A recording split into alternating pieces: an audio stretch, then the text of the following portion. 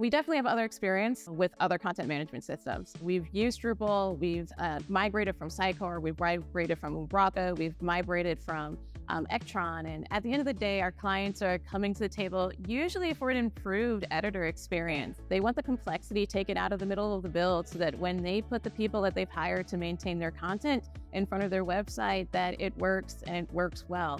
Those core tools are user-friendly for people that actually have to edit website content. When PMC acquires new brands, a lot of times they are on different CMSs. Being able to take a team from, being happy about 10 minutes to near instantaneous publication of content makes us look good, makes everybody on the company that we're bringing into the fold happier, which speaks, I think, to the power of WordPress as a content publishing platform.